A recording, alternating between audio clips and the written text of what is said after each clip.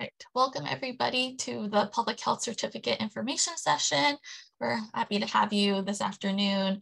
We're going to get started in just a few moments as we wait for more people to join. A few disclaimers before we get started. This is a webinar-based Zoom, so you won't be able to come off mute or show your cameras. So we highly encourage you all to use the chat function for any questions or comments that you may have throughout the presentation. We will have a dedicated Q&A time at the end, but please feel free to utilize the chat for any comments that you might have throughout. This is also being recorded and you will receive a recording in your inboxes tomorrow. Just gonna wait a few more minutes and then we'll go ahead and get started.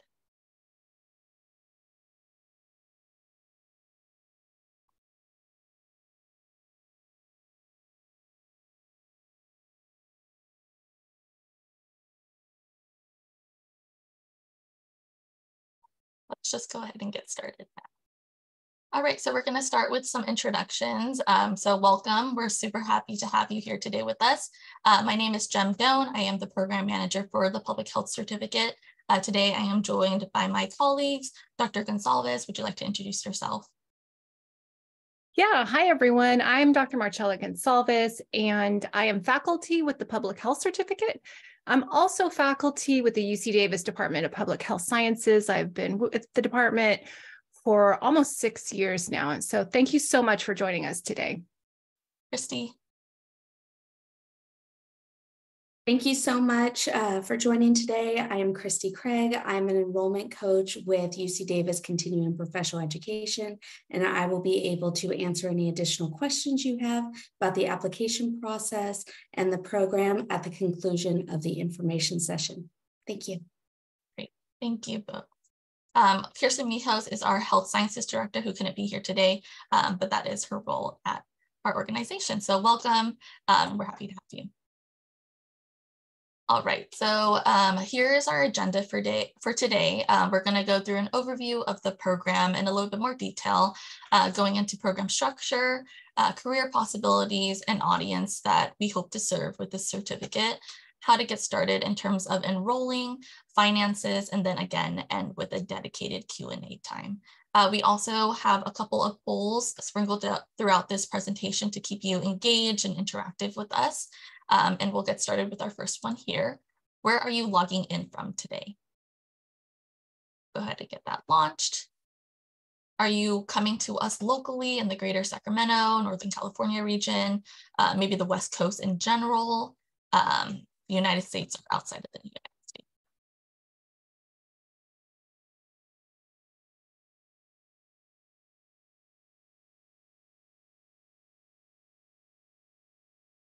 Right, let's end that poll and share out results.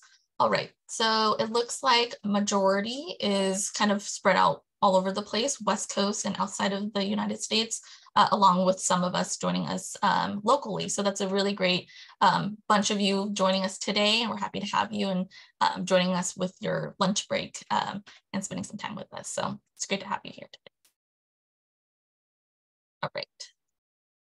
So to kick us off, we're going to start with an introduction video from Dr. Brad Pollock. He is the chair of the Department of Public Health Sciences at UC Davis.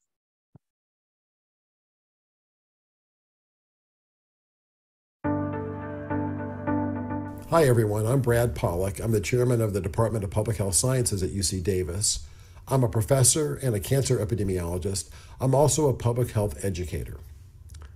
There's been a surging demand for public health services as we transition out of the COVID-19 pandemic. The pandemic highlighted the growing need for public health professionals, and right now we only have about 1/5 of the public health workforce needed in this country. In addition to COVID and other emerging infectious diseases, there are a variety of other health challenges, including those that are related to our aging population, to advancing climate change and environmental impacts, to increasing barriers to accessing health services, and to diseases that are influenced by social, economic, and lifestyle factors.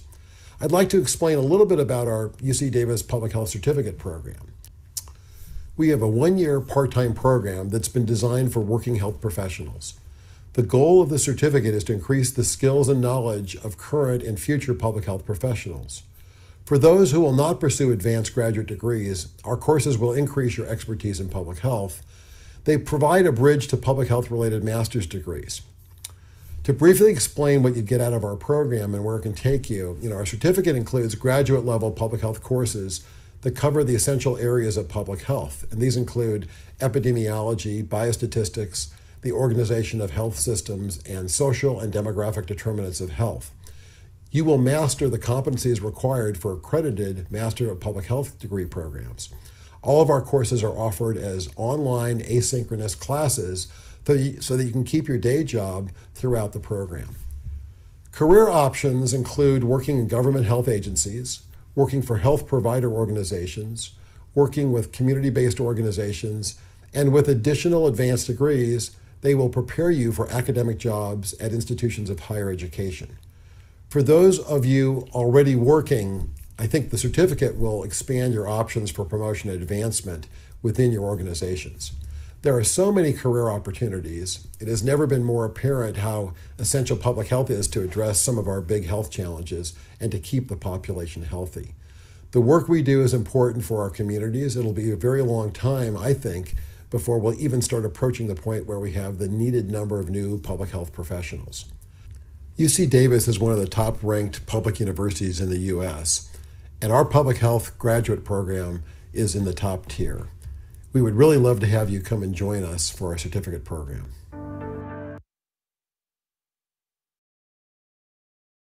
All right, so as Dr. Pollack mentioned, there are a wide variety of careers you can explore upon completion of our program, and depending on your experience and existing position now. Some include a health program manager at the state and county level, a health policy analyst, so working to evaluate current and potential policies regarding health and healthcare in your community or organization and looking at its impact. A community program manager, so maybe you are interested in implementing and developing initiatives at the community level, working with low-income families, minorities, people who have chosen alternative lifestyles to provide that information that they need regarding healthcare services and resources to make decisions about their health and well-being. There's also a health educator or a patient educator, so working to educate people about behaviors that promote wellness and share information about the availability of healthcare services that are available to them. And lastly, a research or data analyst, so collecting and analyzing data for others to make decisions and observations about population health. All right. So now that you've heard from Brad about potential career goals and have seen some of the options that are available to you, what are yours in pursuing the public health certificate? We're going to have that poll launch in just a few seconds.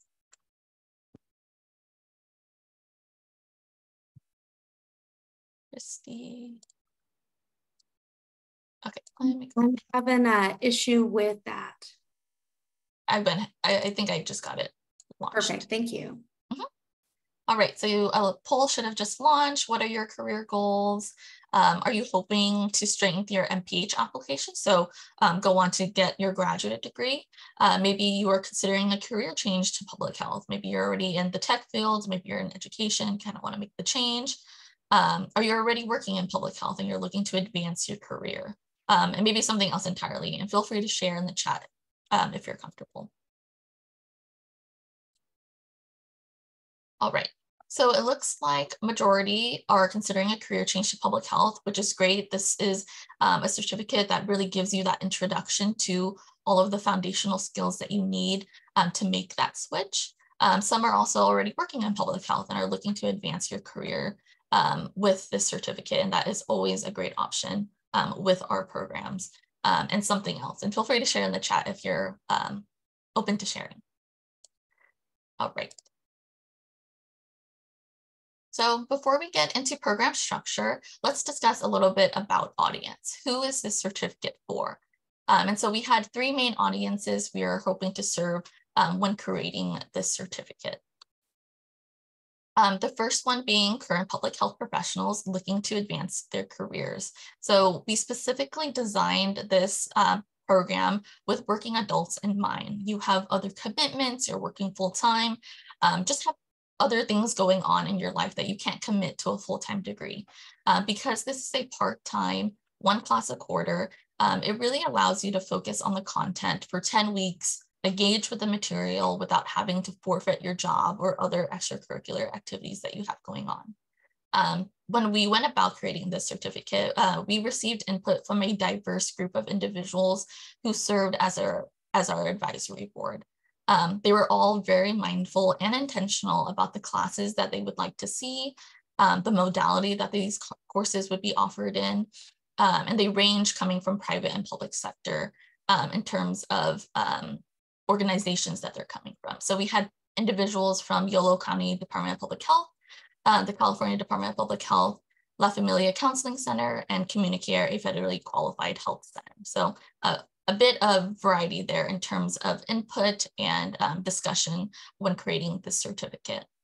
So with the skills learned in epidemiology, social and behavioral health, population health, you'll definitely be able to do your job better and help lead your communities and teams if you're at a higher level at your position. All right, the second audience that we considered were career changers who want to explore a future in public health. Again, maybe you can't commit to a full-time degree just yet. You want to be able to see what the curriculum is like, what you'll be learning before making such a big investment. That's definitely understandable and very wise on your part as a learner. So our certificate, again, is designed for working professionals. So it allows you to keep your day job while taking classes with us and does not cost nearly as much as a graduate degree. It also allows you the opportunity to transfer units into the UC Davis MPH program upon acceptance, if you would like to go on further and receive a graduate degree, which is a really great perk of the program and why we collaborated with the Department of Public Health Sciences on this certificate. So again, our certificate gives you that foundational knowledge you need to jumpstart your career and really allow you to connect with the faculty and industry experts of the field, but also peers in your class as well. As we mentioned that this also caters to people already working in public health. You get to meet and kind of network with those individuals as well. Dr. Gonzalez, you were once at the point of your life where you made a career change into public health. How was that transition for you, and what did you wish you knew now looking back? Yeah, as somebody who was working full-time in public health, who didn't have the training, the formal background in public health, I knew I was missing out on something, but I was working full-time and I needed to work full-time. And so I needed a lot of flexibility. So I found a program that was similar in nature, an MPH program, where there was a lot of online work, and it really worked for my career. And I was able to still work full time and go to school and complete those requirements, just like we have for our public health certificate here. So I definitely understand the need for flexibility. Great, thank you for sharing.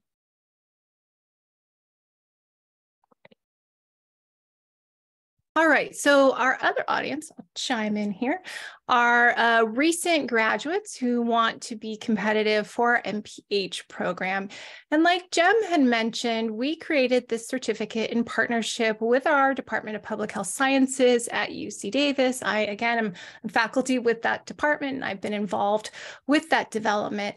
And what we've essentially done is taken courses directly from our MPH program and designed them for this online certificate.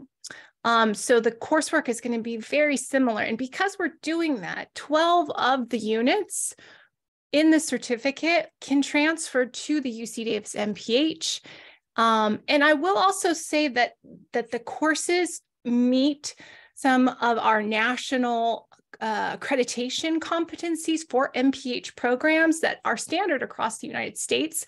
So many other MPH programs are accredited by the Council on Education for Public Health, meet these accreditation standards. And I would say that these courses would probably appeal to those other programs if you are looking to get into an MPH program and to enroll in an MPH program. And similarly, There are other degree programs that are not in public health where you could likely transfer some of these courses, if not all of these courses, into them because they are usually parts of other programs. So just to give you a little more context too about our MPH program, our UC Davis MPH program is 56 units, and then 40 of those units are core classes. The 4 that are in our certificate are core classes. If you want more information, we will copy and paste the link to our MPH program so you can get more information on our website about all the good details, because we have a great program at UC Davis, the MPH program. If you're interested, it's ranked one of the top in the nation. And we've got some fantastic experts and faculty who are part of it. So thanks, Jem. Okay, great. Thank you, Dr. Gonsalves, for that. All right, so now going into program structure. So there are 4 classes in this certificate, and each course will be 10 weeks long. Because UC Davis is on the quarter system, we operate in the same way. This means that if you are used to a semester system-based school, you'll need to be prepared for how quickly quarter classes can run. All classes are online, asynchronous, with built-in live components that will be optional to the learner. Again, we emphasize this throughout the presentation a lot because we know our audience, you are working professionals. We want you to be able to attend our classes while still having your full-time day job. So again, we cater to your schedule so you're able to learn on your own time after hours. This certificate ranges in how it's assessed, meaning you will have a variety of lecture videos, readings, assignments, and exams. So you'll need to be prepared to take on that load each week as you progress. So this is a weekly progression course. So what that means is that, for example, the first week that the course starts, a set of modules will open up and you have that week to do the lecture videos, watch them, do the readings, do the assignments before the next module opens up the next week and everything is due. So you'll progress weekly with your assignments and things like that. So while it is an asynchronous course, you still need to keep up with deadlines and due dates of the assignments and exams. This program is designed to be finished in 12 months. So again, taking 1 class a quarter. This is a newer certificate. So as we progress along, we may look into offering the classes more frequently throughout the year. So potentially you could finish faster by doubling up a quarter. However, at the moment, it is set to 1 course a quarter, and I'll get into the schedule in just a second. All right, so here's the schedule for the certificate. We're starting in the summer with epidemiology for health professionals, and that is 4 units. In the fall, we'll have social and behavioral determinants of health, and that's 3 units. In the winter, introductions to health sciences stats, and then in the spring, health services administration, for a total of 14 units, again, all online and all asynchronous. All right. So now that you have seen our schedule and the program structure, do you have a sense of your timeline to enroll? Are you hoping to enroll immediately in the summer quarter, maybe in the fall quarter, so you're waiting a few months to kind of decide and do a little bit more research within the next year, or maybe more long-term? This is something that you really need to think about before committing.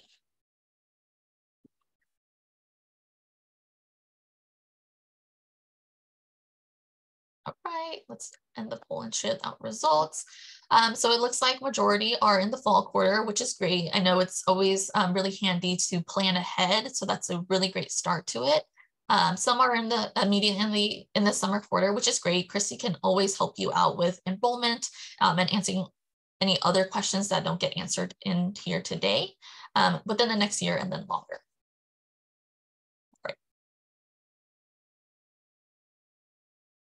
All right, so we're going to switch gears now and hand it back over to Dr. Gonsalves, who is going to go over the courses in a little bit more detail and what you'll be learning.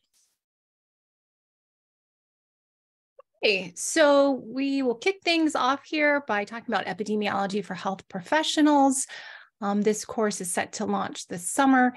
And one of the things that we'll do in this course, I'm not teaching this course, but what our faculty will do is define epidemiology, which I think a lot of us have a much better understanding of now, having gone through this pandemic and seen epidemiologists on the news frequently. But maybe there's some people who still want that definition and need that definition, that we'll start with that.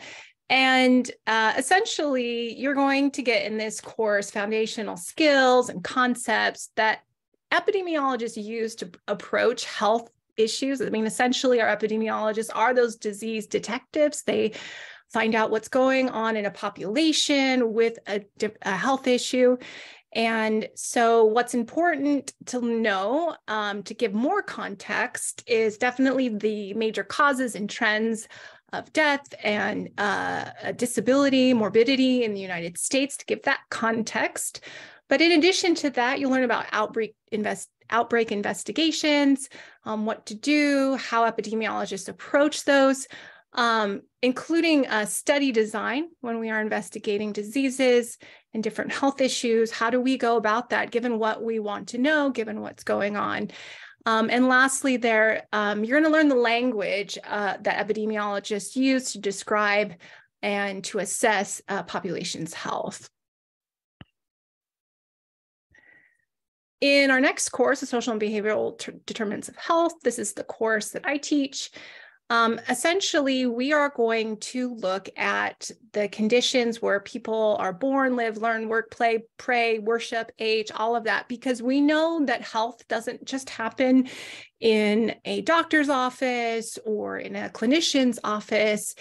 It is the result of very complex systems and very complex factors that shape our health outcomes. And so it's important to understand those systems and those factors as public health professionals or working in public health, so that we know where to intervene, where to maintain what we're doing, where we want to change things, and to understand the context so that we can be way more effective in our work. And just an example, working with a population and knowing the different social conditions and how they're influencing their health outcomes better informed me as a public health program planner on how to work with that population.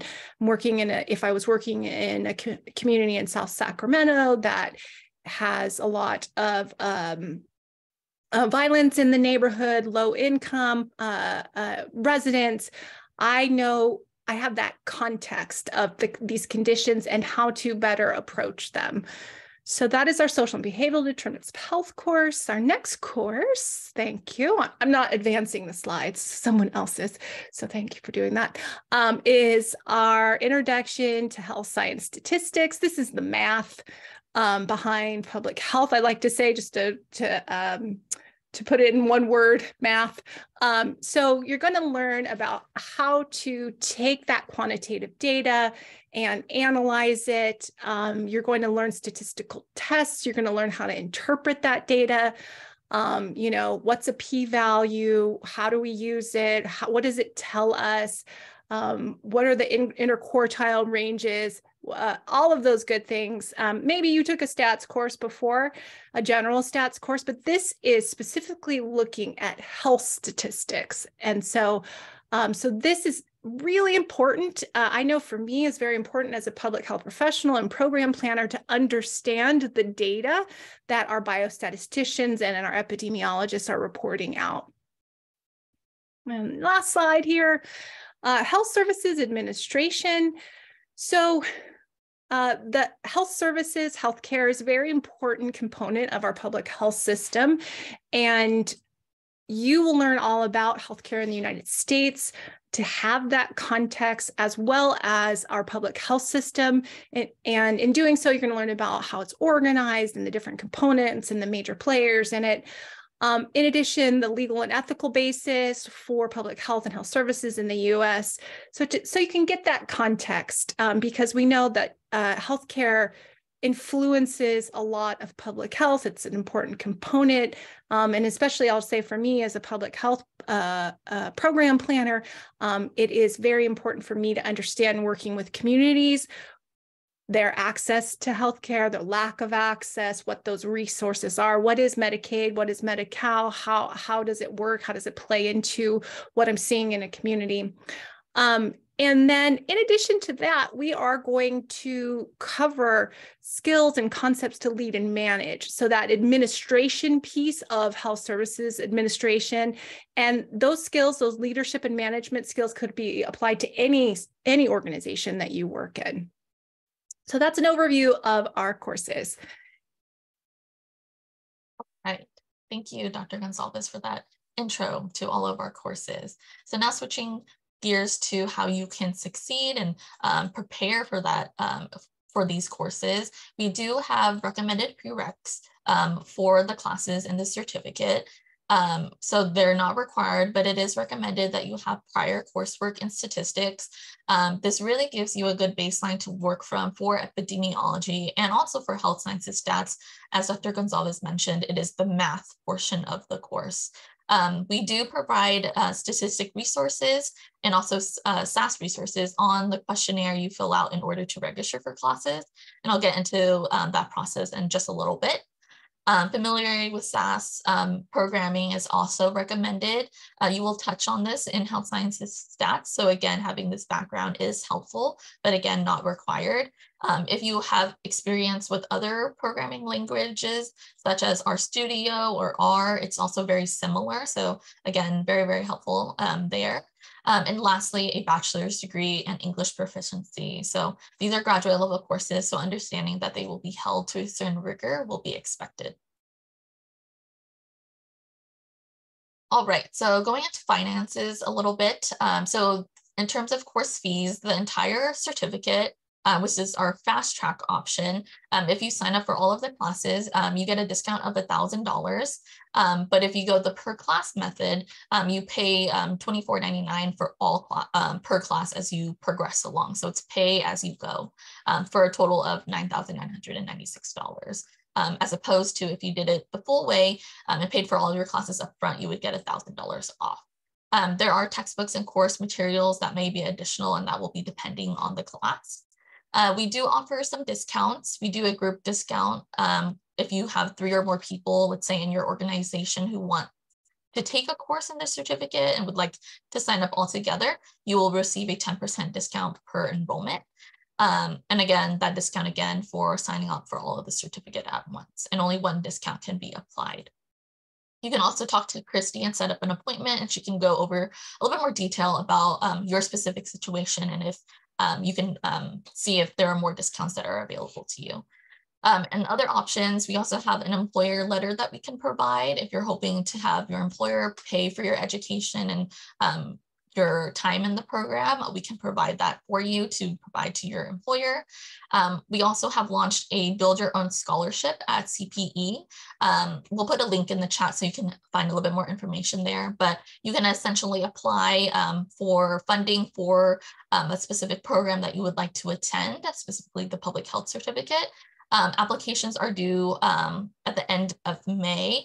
And even if you're planning to apply or take a class in the fall, you can apply for this scholarship and use those funds towards the fall. So it doesn't have to be immediate. So Chrissy can provide a little bit more information if you set up an appointment with her.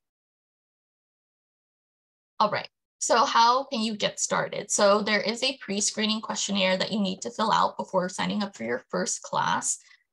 This pre-screening questionnaire is completely free of charge. It's really there just to make sure that you're understanding the rigor of the certificate and that you know all of the expectations that come with participating in graduate level courses in the certificate. On that questionnaire, you will also receive access to a statistic resource guide and a SAS programming guide to get you a little bit more familiar and in that mindset there. And again, free of charge, you just have to fill it out and you'll receive an email from me afterwards once you're approved to enroll and sign up for your first course in the certificate. You can also reach out to Christy Craig for any questions. She can walk you through the application itself too, if you have a little bit more trouble or have any additional questions there.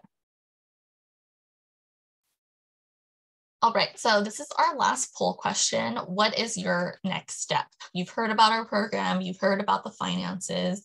How are you feeling about moving forward? Are you ready to apply? Do you have more questions? Do you have to do a little bit more research, which is definitely understandable? Or is the certificate just not right for you at this time?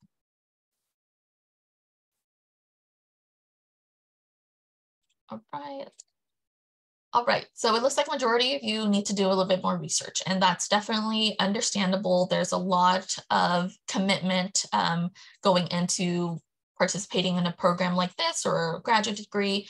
So you have to explore your options, and that's definitely understandable. So that's definitely fine. And we're going to go into our Q&A session.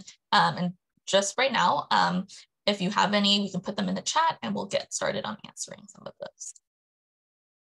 This is also Christy's information. I'm sure she's going to put it in the chat for easier access, but you can make an appointment with her to meet one-on-one to discuss kind of your options, if this program is a right fit for you, to kind of go into a little bit more detail about the program at Link. So here's her email, her phone number, and her Calendly link to set up that appointment.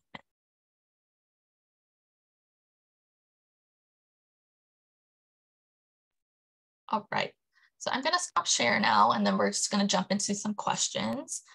Feel free to place them in the chat, and then we'll go ahead and get started. Christy, was there any questions that came in that me or Dr. Gonzalez could answer that you couldn't? Everything in the chat has been answered, but please do feel free to make any additional questions or comments, and we can address those live now. Great.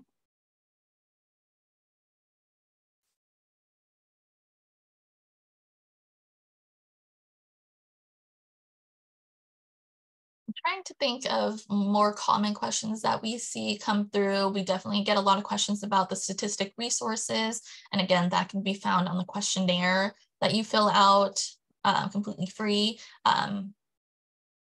All right, so I see some questions that have come in. If we were to apply for the scholarship, do we need to start classes by summer?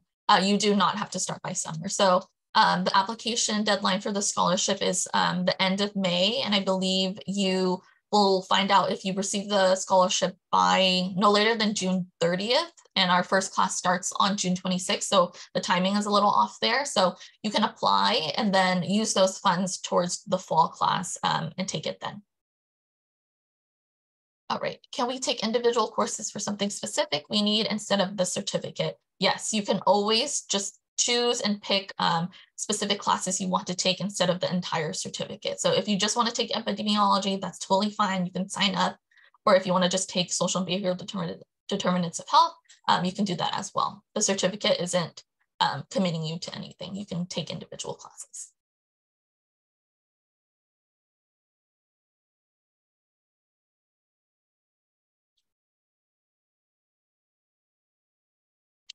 Any other questions?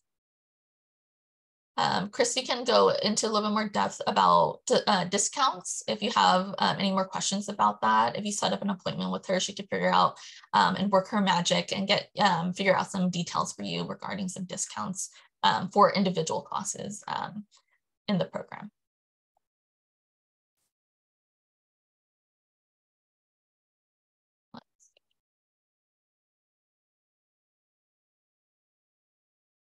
Any more questions?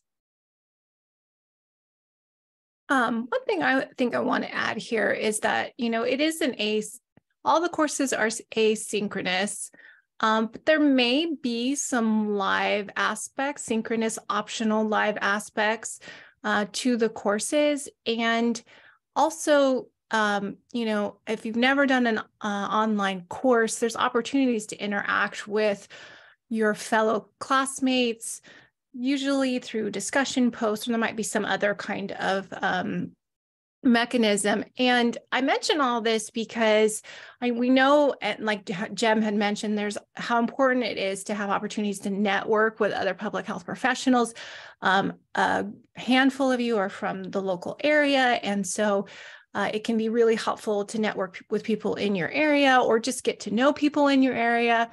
as well as across the country or in the world in this case, because some of you are joining us from outside of the United States. So I think that's one very helpful kind of benefit of online learning, of this certificate, of just taking additional coursework, is that networking piece. And we were very mindful of that, and may have live synchronous sessions, but we are definitely aware of the importance of that, and we'll integrate opportunities to interact with each other within the courses. It's not like just you are by yourself and you just, complete your coursework and you never learn anyone else's name or anything like that. I see the chat's moving. Yeah. See what else is in here. I saw a question come in. Is there an application fee? If so, could it be waived? So the questionnaire that I mentioned previously, that is completely free of charge and does not commit you to any of the courses in the certificate.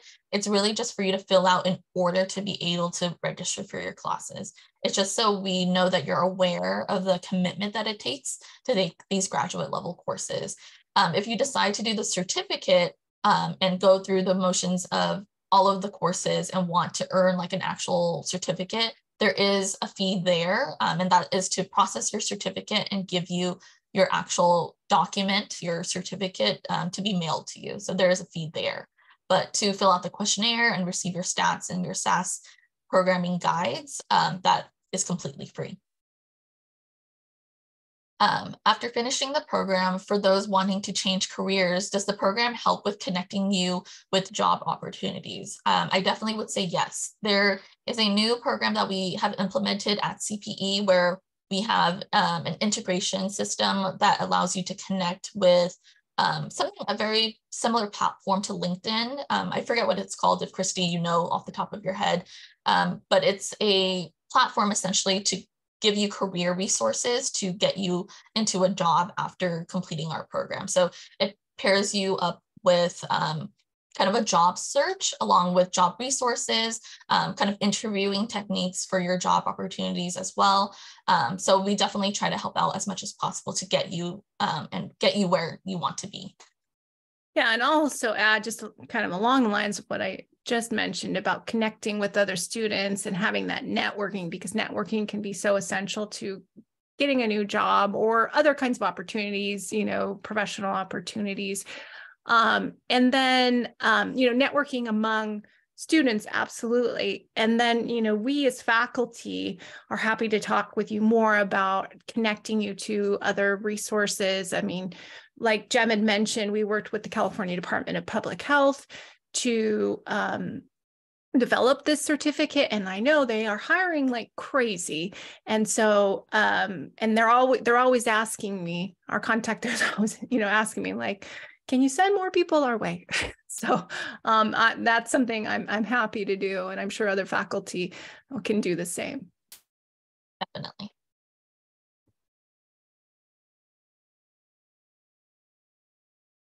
Right.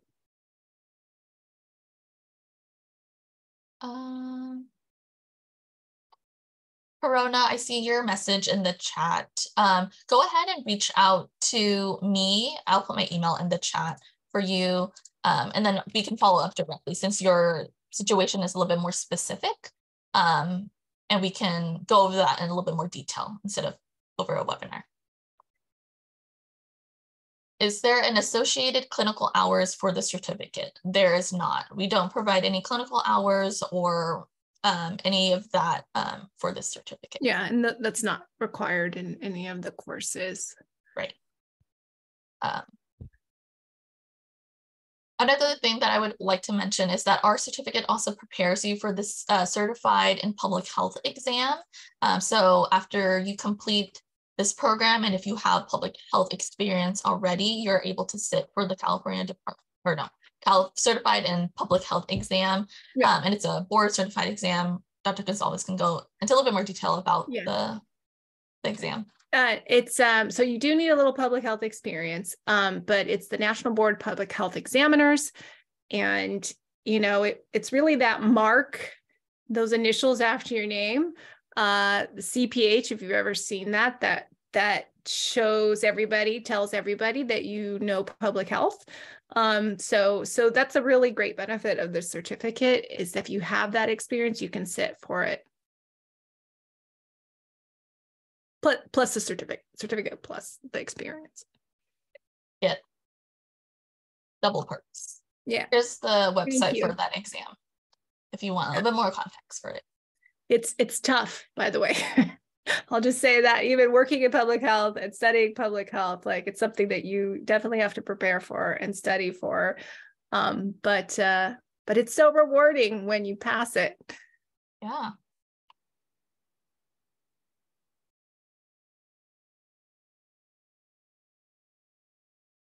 All right. Any other questions before we sign off here today?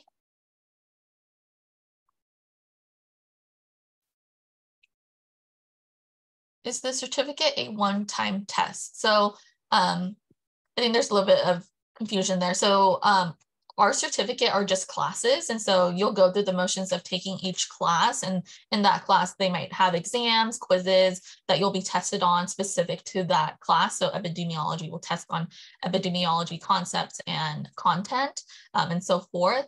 But this exam in particular, the Certified in Public Health exam, is something that you take after our certificate. It's not required or anything. It's just a perk that you can sit for. And if you pass, you become certified in public health and you are able to receive that certification there. So two separate things, Suzanne.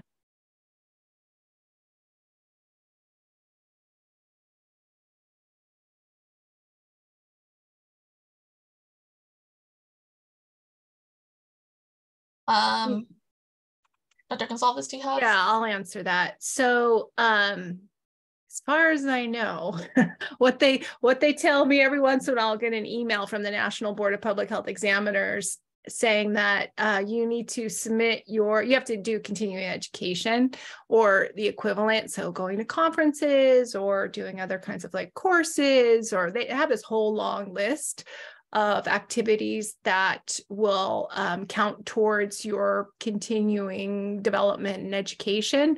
So that is the requirement. I believe it still is. I haven't checked it in a while. I've had my certification now for a long time, many years, like over 10 years.